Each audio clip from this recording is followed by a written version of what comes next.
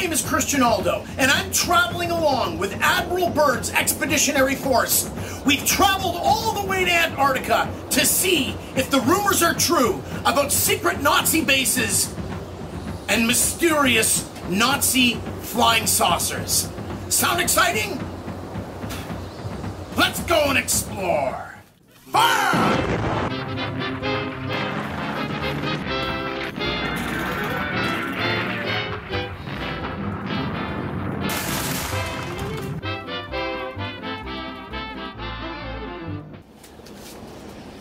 Okay, let me explain myself.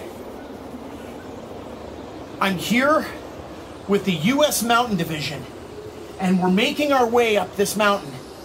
And it looks like the rumors are true. There is a secret Nazi base.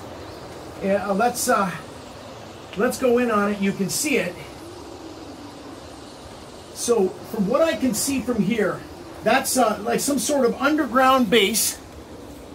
And there seems to be a generator over here off to the right.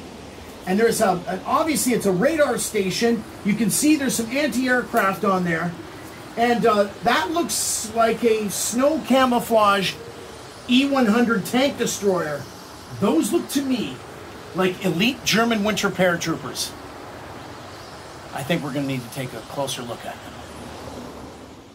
So this is a brand new set of German winter paratroopers Eastern Front, made by Mars.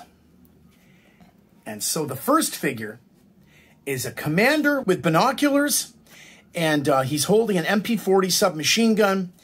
Let's give you a little tour around these paratroopers. They're all wearing the diamond-shaped quilted winter uniforms, which are really fantastic. And they look very Star Wars. They look like they would have been used in The Empire Strikes Back. That's what I love about them. And these particular outfits were used in the Eastern Front, fighting in the Ukraine, etc. And so this figure is looking through some binoculars, and this figure here, he has a signal pistol. So he would fire in the air to signal for the troops to advance. And strapped to his back, he is wearing a radio with his little antenna. It's a great little antenna they put in there. And he has the regular gear that a paratrooper would be wearing, with the bread bags and canteen, and the other helmets strapped to their back. Poses 3 and 4. This first figure is standing sharp shooting an STG-44 assault rifle. And the second figure is standing firing an MG-42 heavy machine gun. And they're both wearing their painted winter helmets and, of course, their quilted winter uniforms. Poses 5 and 6. This figure is firing a Gewehr German rifle from mid-chest, and this figure is firing a Panzer Schreck anti-tank weapon, and it was the German equivalent of the bazooka. And as we turn these figures around, you'll notice that this particular pose also has a Panzer Faust strapped to his back. Again, 2 more fantastic poses. Poses number 7 and 8. Both of these figures are wearing camouflage parkas with the green camouflage color turned on the outside. And figure number 7 is running with his rifle, and figure number 8 is standing sharpshooting his FG-42, which was an assault rifle that was made specifically for the Fallschirmjäger divisions, which means German paratrooper divisions.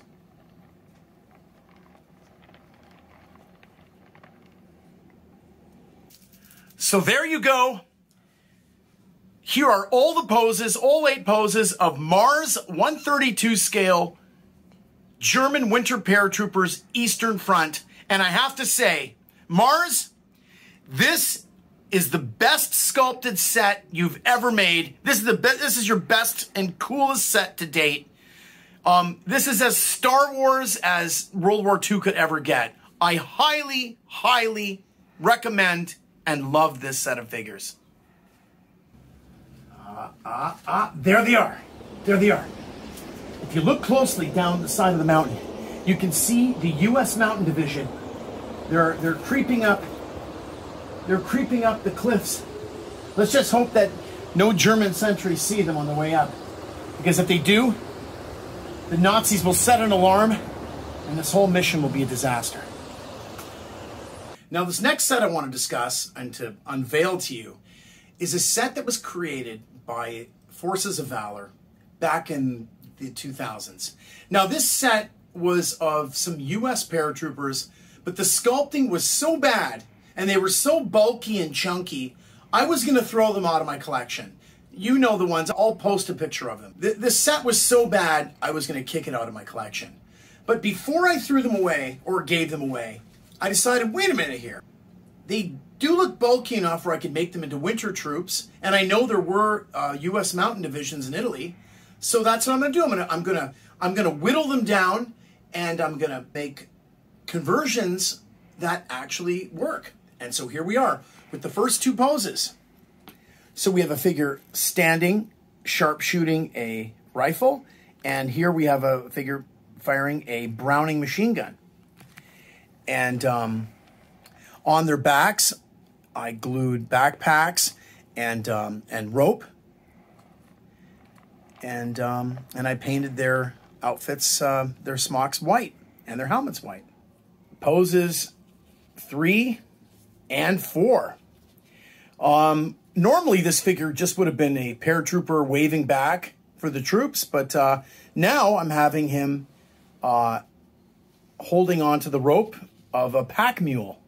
And so I just took a rubber mule and glued a lot of those extra backpacks and ammunition boxes to his back. And then this figure here was on a communications. He had a communications device on his back and talking on a phone.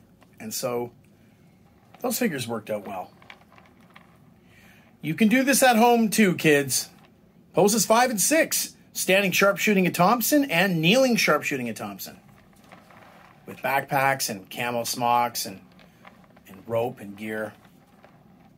So I just basically used up every figure I had, and I just kept changing them. The different configurations that you can put together are endless. You can make 50 poses of them if you wish. Just interchange their arms and just make sure you use something like MaxiCure super glue. Now I got a couple bonus figures here. The two final bonus figures were actually made by Marks. They were made sometime back in probably the late 60s. Let's say mid 60s, maybe even 1960. They were from an Arctic adventure playset. So I just did them up like U.S. soldiers, and I super glued all the gear, the American gear and weapons and supplies onto their bodies. So that makes them into U.S. mountain troops. So here is the U.S. Mountain Division. They were originally Forces of Valor, U.S. paratroopers that were subpar, but this is what you can do with them. I highly recommend it. Are you guys ready for this? Enter the German Waffenträger E-100 super tank destroyer, super heavy tank destroyer. Now, this is a 1/35th scale kit, but kiddies, it's gigantic, so it'll fit in with your 132 beautifully. Now, this was the final version of the E-100, and it was armed with a gigantic, the gun goes from here to here. This is called a taper bore gun. That means the gun sort of tapers down as it gets to the end, so it shoots out like a pea shooter. It could destroy something from maybe 5 to 6 kilometers away. It could take out any tank and go right through it. It is gigantic. It's ridiculous. It's as big as the mouse. But this one was a tank destroyer version without a turret. So it had this superstructure on the back. Now, this is made by Amusing Hobbies, and I absolutely loved putting this together. It was so exciting. Now, let's get really exciting. Let's show you underneath the hood. Now, this is the fighting compartment. Now, let's light this up for you guys. That's what it looks like on the inside. Get in nice and close. Get in there. So there's the breech, the gigantic breech. And this is a Forces of Valor figure for scale to give you an idea. Look how proud he is hanging out here in his E100. Get really deep in there. Look at that. Fire! This thing is so epic. Let's just put a figure up here and he can stand here proudly. This would be, the ammunition would have been absolutely gigantic. Actually, now let me show you how insane this is. This is a shell from an 88. Oh, that's a shell from an 88. That's for a King Tiger. This would be the shell for this weapon. Isn't that crazy? Look how big a man would stand in comparison to it, holding on to it. So here it is, the 1/35th scale E100 Waffentragen. The Waffentragen tapered bore E100 1/35th scale by Amusing Hobbies. That's all I have to say about that. Uh-oh. The alarm's been set. Okay, it looks like we're in trouble here. I'm going to circle around to the front of the mountain to see the front of the base so I can radio into the B-29s. So come on, follow me.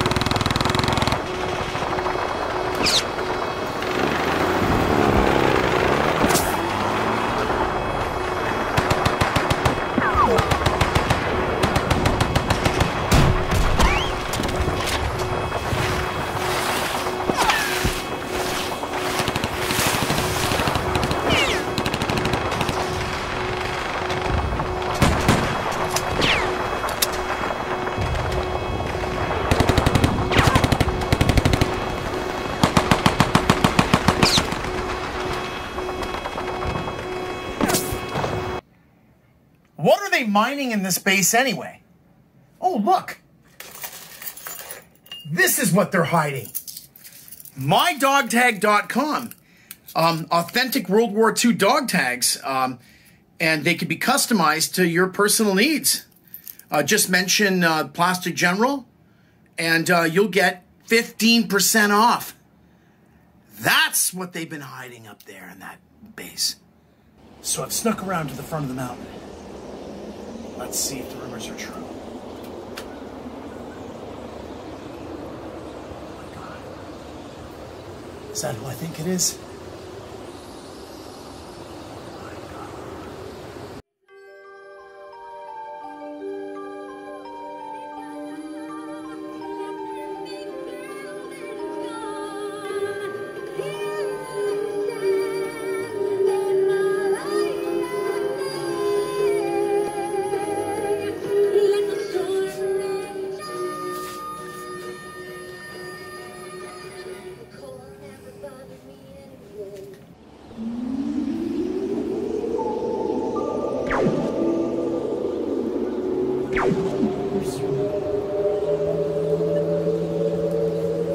Oh my God, the intelligence reports are true. The Germans have advanced saucer craft. I better call into Admiral Byrd to report this. I'll bet you didn't think that German UFOs existed, did you? Well, here's proof they did. About 6 years ago, Signal Models came out with the World War II German UFO, officially named in conspiracy circles the Haunebu II. So here it is. Technically, this kit was made in 1/48 scale. But I need it in 1/32 scale, so I made some adjustments. Also on the bottom, it had much longer guns. These are the gun turrets on the bottom. And they were really long, but all of the photographs I've seen, the alleged photographs I've seen of this saucer craft, never had the guns on the bottom really long. And this also has a landing gear that the 4 landing gear struts, and they all fit in there. So you can have it on the ground like this, in a docking, in a bay, a landing bay, or a hangar bay. And but let's have some fun with the... Oh, they also put this ridiculously long gun on the top. The Plastic General will have none of this. So what I end up doing, come on in a little bit closer. The top rotates, if you need it to. So the top lifts off. And then what I did is I reconstructed the interior so that it could accommodate seated figures. So you have them here working at the control panels, flying the saucer craft. Then maybe you have another guy working on this anti-gravity propulsion unit, and this would be a smaller version of the rumored Bell anti-gravity device. Also, it was the propulsion, or the theory of anti-gravity was something called vril. Now, I have a very important artifact to show you. These are the keys for the UFO. This is the symbol of vril, of secret anti-gravity technology. Vril technology was the propulsion unit for the saucer craft, and then this fits on nicely. And I didn't put any of my decals on this craft, but you can do what you want with your Haunebu II by Signal Models. Come in, Admiral Byrd. Yes, I know where the base is. The coordinates are 20 degrees north, 30 degrees south, 18 degrees east, and 19 degrees west. Yeah, so when do you think you could be here? This is Captain Phillips of the B-29 Squadron. What? I can't hear you. The atomic bombs are on their way. We will arrive at location. What? In T-minus 2 minutes. What? Over and out. How long? What? Oh, okay, so that's all for today. If you like the episode, please hit the subscription button and hit the little bell so that we can always notify you of future episodes. If you have any comments about historical inaccuracies, you have any requests or anything, please be sure to write in. My name is Christian Aldo. This is the Plastic General. Long live 132 World War II.